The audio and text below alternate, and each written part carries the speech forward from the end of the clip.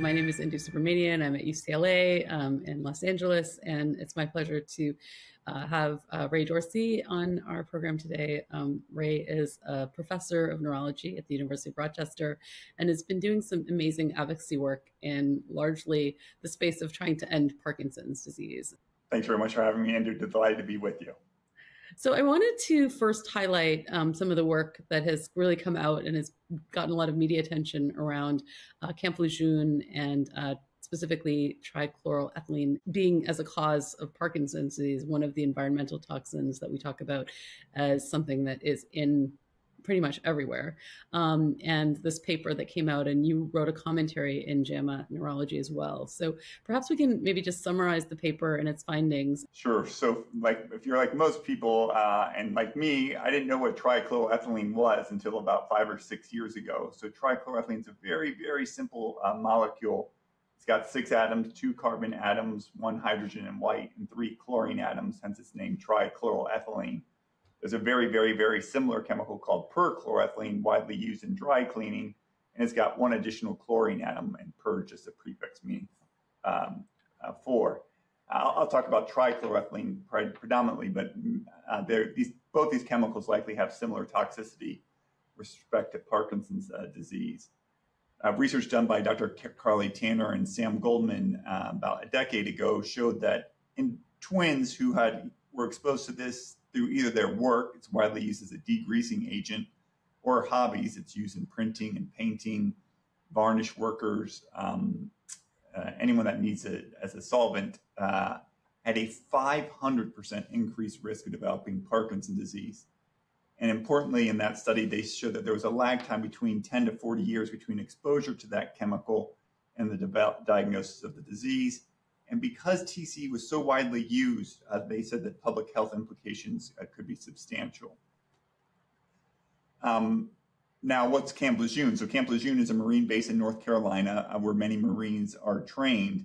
And between 1953 and 1987, the Marine base, the drinking water was contaminated with trichloroethylene, perchloroethylene, and other toxic chemicals. And the reason Camp Lejeune is so infamous is because the Marines knew about the contamination for many years and covered it up. Indeed, this story only came to the forefront because the daughter of a Marine drill instructor, her name was Janie Insminger, developed leukemia at age 6, died at age 9, and her father, Jerry Insminger, a retired master sergeant, found out after the fact that these cancer-causing chemicals, TCE, is a known carcinogen, were found at the Marine base and could have been an explanation for why his daughter developed and died from leukemia. Dr. Sam Goldman and Carly Tanner and colleagues from UCSF looked at the rates of Parkinson's disease among Marines who served at Camp Lejeune during the 1970s and compared that to the Marines who served near you in Camp Pendleton on the West Coast. And it turned out the Marines who served at Camp Lejeune had a 70% higher risk of developing Parkinson's disease than the Marines who served at Camp Pendleton. Importantly, these Marines, by definition, were healthy. They were young. They were only 20 years old on average when they were at Camp Lejeune. And you only stayed at a Marine base for a short period of time. So on average, they were only there for 2 years. Yet 30 years later, they had a 70% increased risk of developing Parkinson's disease. Wow. That's pretty profound. You've done a lot of work, and in fact, you wrote a book about ending Parkinson's disease along with some of our colleagues. And I read that book when it came out a couple of years ago, and I was really struck by a few things. Parkinson's has doubled in the last 40 years and going to double again in the next 20 years. Can you tell me a little bit about that statistic and also why that is? It's not just because people are aging. What is the sense of that? How do we interpret that? Yeah, so according to the Global Burden of Disease study, which I was fortunate to be part of, the number of people with Parkinson's disease has more than doubled in the last 25 years. And just conservative projections based on aging alone suggest it's going to double again unless we change something about it. And it's now the world's fastest growing brain disease. It's growing faster than can be explained by aging alone. And if you look at the map of Parkinson's disease, if you just thought it was purely genetic, you would just have a relatively uniform map of rates of Parkinson's disease. But in fact, we don't see that. Rates of Parkinson's disease are 5 times higher in industrialized parts of the world like the United States and Canada. than they are in sub-Saharan Africa. And rates of Parkinson's disease are increasing most rapidly in areas of the world that are undergoing the most rapid industrialization, such as India and China, where adjusted for age, the rates of Parkinson's disease have more than doubled in the last 25 years. The thesis of our book is that much of this Parkinson's disease is man-made. Work done by your colleagues at UCLA, including Jeff Bronstein and Beata Ritz, have demonstrated that air pollution and certain pesticides are likely fueling the rise of Parkinson's disease. And I think, given the United States, that rates of Parkinson's are actually higher in urban and suburban areas than they are in rural areas. I think this dry cleaning chemical, which was widely used in the 1970s, everything from typewriter correction fluid to decaffeinated coffee, had it 2 pounds per American in the 1970s. It could be one of the most important causes or contributing factors to Parkinson's disease. So for the general neurologists or practitioners out there that are watching this, what can they do? What is something, if you have a patient that you suspect may have been exposed to toxins, what should we tell our patients or people that aren't patients yet that are at risk? What are some things that you think would be helpful? So I think one of the things, one of the shortcomings of American medicine is that we often just go from diagnosis to treatment. You're depressed, you get an antidepressant. You're Parkinson's, you get levodopa. You have seizures, you get put on an anti-epileptic medication. I think we need to spend a couple minutes at least, maybe at the beginning, to go through diagnosis of the condition. Why do you have this disease? And if you just do a brief, occupational history, I start all my exam things by finding out what people do for a living or did for a living or how they spend their time. I think you'll find a lot of these risk factors are actually present. It's pretty easy to identify if people grew up in a rural area, drank well water, which is prone to be contaminated with pesticides. And we know that people who drink well water have about a 75% increased risk of developing Parkinson's disease. So I think you can find for people, especially when they grew up, when they were young, because it might be the most relevant exposure might be that when people were young children. A little bit harder to get exposure to this. The Marines at Camp Lejeune obviously didn't know they were drinking the water that was contaminated with this and only found out about it after the fact, and only found out about it because Jerry Insminger launched a 26-year campaign to bring justice for the Marines and their dependents. But some people will know that they worked with chemicals or with solvents, and so they might know about this. In New York City, these chemicals are widely used in dry cleaning. They're readily volatile, hence their use in dry cleaning. These chemicals can evaporate from dry cleaning buildings and go into the indoor air of apartments above dry cleaners, for example, in New York City, and that can be in toxic levels. These things are really dissolved in fat, and hence they're used in degreasing. And so there have been studies, for example, in Germany that found that simply supermarkets that are simply near a dry cleaner will have TCE or perchloroethylene in the butter and the cheese that they're selling in the supermarkets. It gets even worse. You bring your daughter into the dry cleaners and that she's eating an ice cream cone. When she leaves that dry cleaner, she's eating perchloroethylene and perhaps trichloroethylene.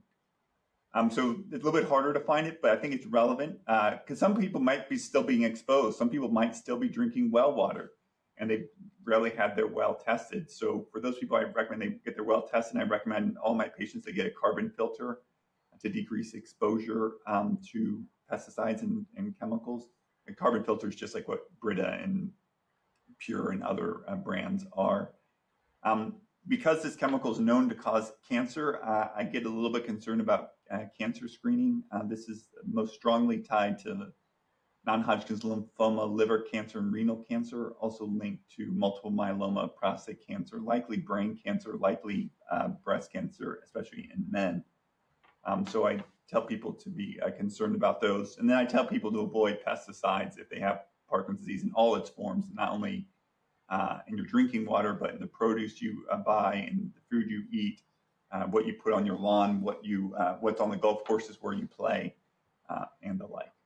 I would say just from the wellness perspective, if people are at risk for degenerative disease in terms of their brain health, things like, sleep, mind-body practices, exercise, and diet, Mediterranean, it sounds like organic, if you can, avoiding pesticides and things like that are all important. And then social connection as well, the things that we think are helpful in general as people age and to prevent, Alzheimer's and other things like that.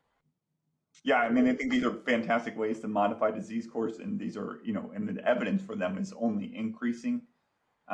It's also the analogy I like to use, if someone's diagnosed with lung cancer, the first thing we tell them to do is to stop smoking.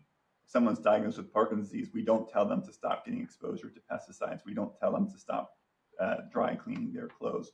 We don't tell them to avoid air pollution. These are all risk factors that are increasingly well established for Parkinson's disease. And I think Parkinson's disease fundamentally for the vast majority of people is an entirely preventable disease. And we're not taking actions to prevent people from getting this very disabling and very deadly disease. You and I are quite interested in the sense of being advocates as neurologists. And I think it really fuels our passion and helps us to wake up every morning feeling like we have something that is meaningful and purposeful in our lives. Could you describe this as your passion and how it may prevent burnout and sort of what it's given you as a neurologist?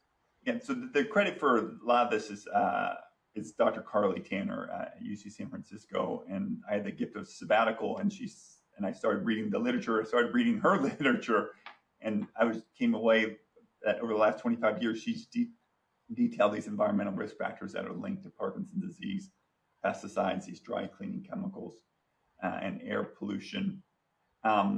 And when I read it, I just realized that this was the case. At the same time I was reading her work, I read this book called How to Survive a Plague by David France, who was a member of a group called ACT UP, member of men in New York City who reacted to the emergence of HIV in the 1980s. And if you remember the 1980s, there was no federal response to HIV. People were blamed for the diseases that they were developing. And it was only because brave men and women in New York City and in San Francisco banded together and organized that they changed the course of HIV. And they didn't just do it for themselves, right? They did it for all of us. You and I and many people listening may not have HIV because of their courage. And they made HIV a treatable condition. It's actually more treatable than Parkinson's disease. It's associated with a near normal life expectancy. They also made it a preventable disease. Thousands, if not millions of us don't have HIV because of their work. And it's an increasingly less common disease. Rates of HIV are actually decreasing. I mean, something that you or I would never have expected when we were in medical training. And I can't think of a better outcome for a neurologist or any physician is to make the diseases that they're caring for non-existent. And we lived in a world that didn't have HIV. We lived in a world where lung cancer largely didn't exist. We've lived in a world we've had worlds in the past where Parkinson's likely didn't exist or existed in extremely small numbers. Same might be true for diffuse Lewy body disease and others.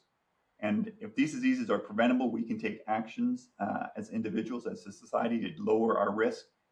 And what a wonderful gift for future generations and many generations to come, hopefully, to live in a world that's largely devoid of Parkinson's disease. Just like we live in a world free of typhus, we live in a world free of smallpox, we live in a world where polio is extraordinarily uncommon.